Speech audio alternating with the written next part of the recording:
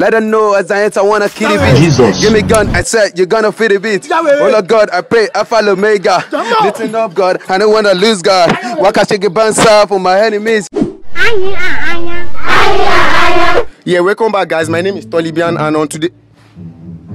Welcome back, guys. My name is Tolibian, and on today's episode of Vibe and Win. I think recording. I'm on kilo selling. So I'm gonna go our show. So I'm gonna go our show. So I'm gonna go our show. Jalo. Waiting.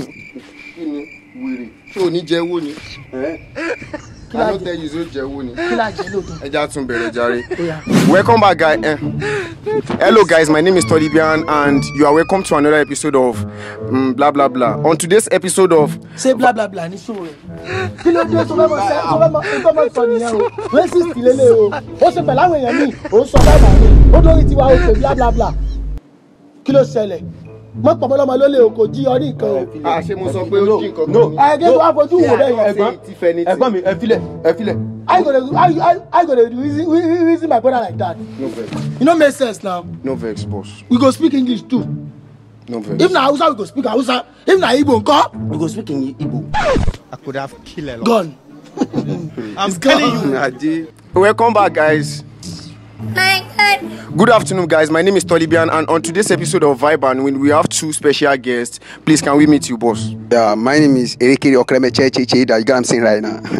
That's my name. Yeah, thank you. We have, you know his name, Erekere. My name is Kamo State. Kodo number one. Kusomona. As they go, as they come, they enter. Everything they shell. Alayatan, alasotan, alasobaje, alamutan, alasepa. Yeah, thank you. That's him. You know him. Kini gbogbo wèrè bá. Se bo ni so re ni. Se ka mo fi ni. Se ka mo si bien to re.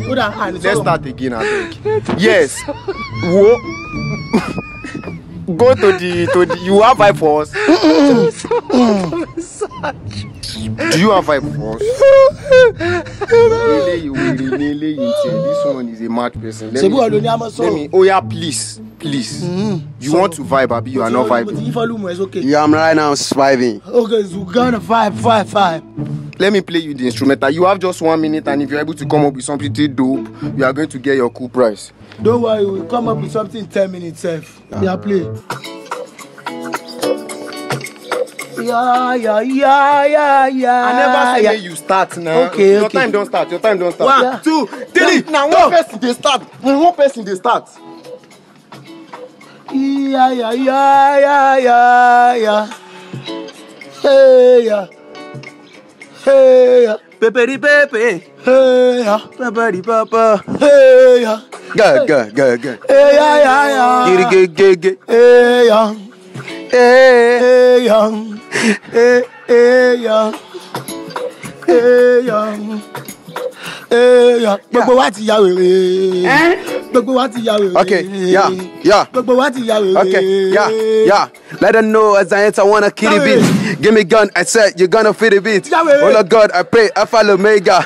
Listen up, God, I don't wanna lose, God. Why can't you get bounced off for my enemies? We wanna kill me, the dead me, my family, and everywhere I go, I pray to God just to listen up. And if you hear my song, you hit, you don't fuck up. That's not a constant for me. Believe, let the song just be a great relief. Instead of it, stopping yourself, drinking Hennessy. Listen, this is not my first time beginning of my genesis.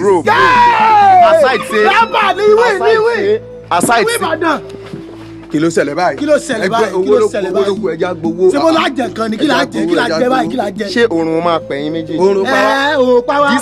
This one is scorching enough. May we do this. This one no touch us. Money you go. Kí ló ṣẹlẹ̀. Yeah, thank you for watching. Let's know what you think about this freestyle in the comment section. God bless you. Àlàyé wa o gbọ́dọ̀ kọ́ọ̀tù. No, if you want. O sanwó mẹ́wàá yìí. Erekere. No. Erekere.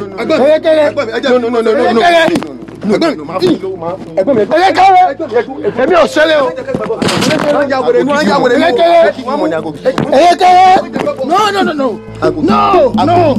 No.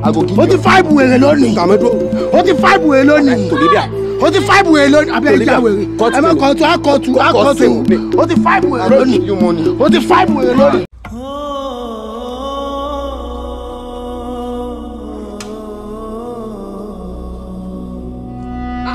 Bàbá ọmọ mi, kí lè ṣe bẹ́ẹ̀?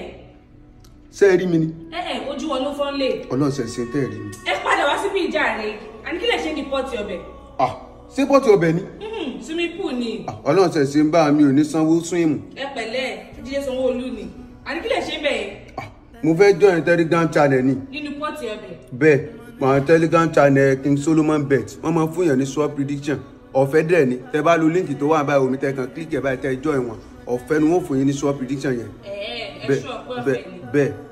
Ìkórè tẹ̀síta tí ń bọ̀ ṣe bẹ́ẹ̀ jẹun bẹ̀. A jẹun. Omi la mú. Mo sáà wò lásán kọ́ ni gbogbo wa ń tọ̀.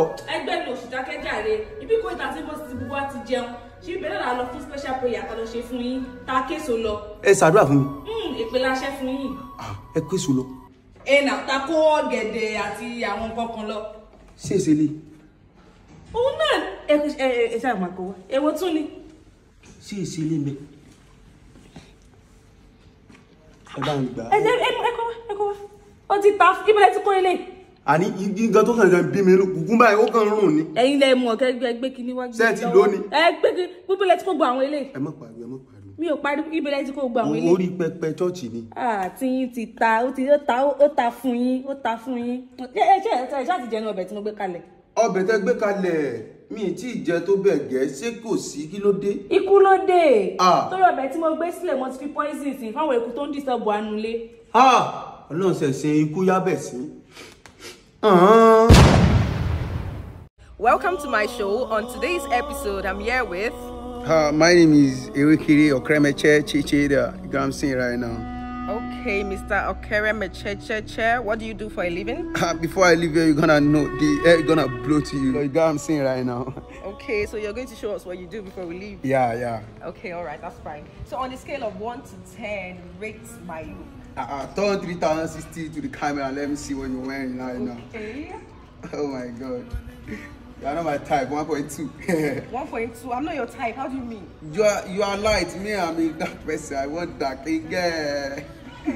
You mean brown skin girl? Yeah, dark king. Brown skin girl. Okay. All right, so I want you to tell me what you're wearing, and we're going to start from your haircut.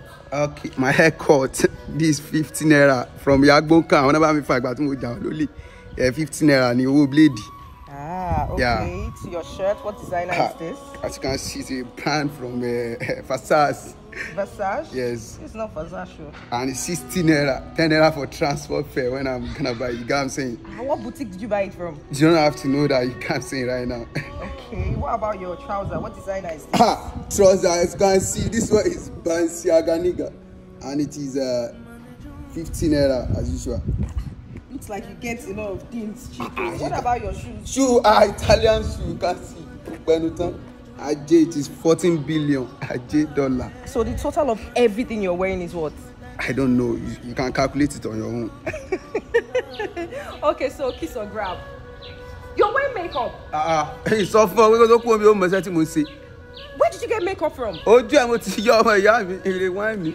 mean it. Where's my phone? It's not going to really.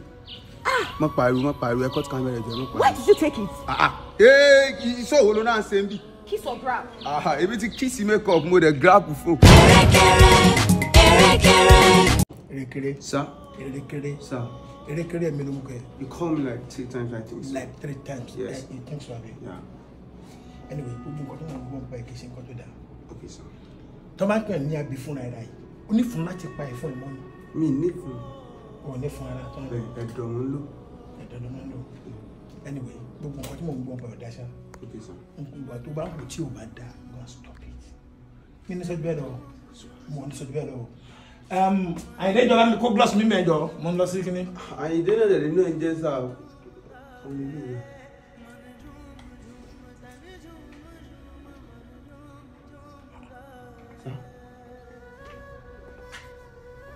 Báwo ló ṣe kúnlẹ̀ ìsinsìnyí? Mo àfúníwà ló jẹ́ ọ̀rẹ́ jọ̀rẹ́ mo ti mọ̀ pé máa nídìí ẹ̀. Àmì kò lè ní ẹ̀. Daddy, these things get... Come on! So fẹ́ bá mi jẹ ni? No. Don't get it twisted. Don't get it twisted, sir. Ó yẹ kí n lé wá àbọ̀dí yóò pé ni. You know.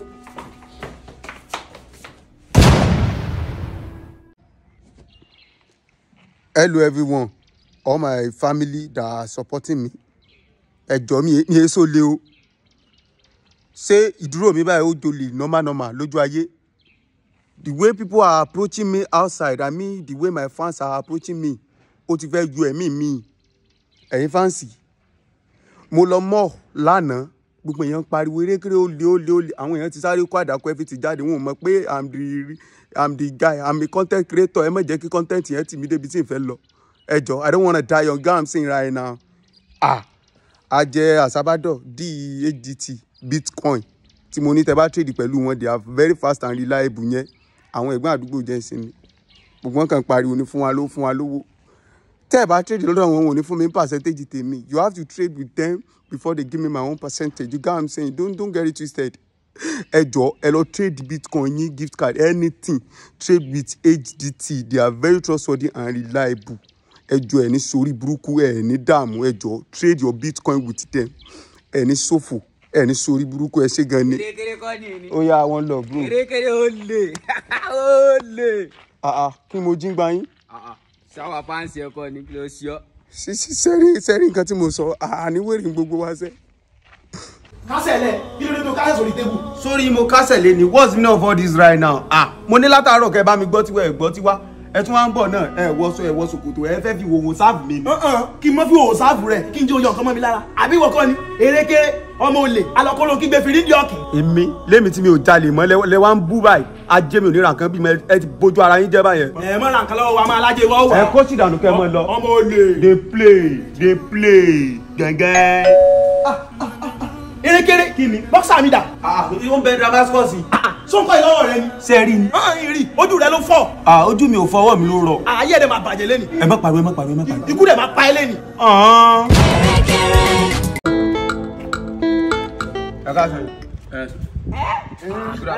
Ẹkẹrù yín gbéra Erekere. Ó lè jí feelings èèyàn tó ti gbẹ. Ó ti mú.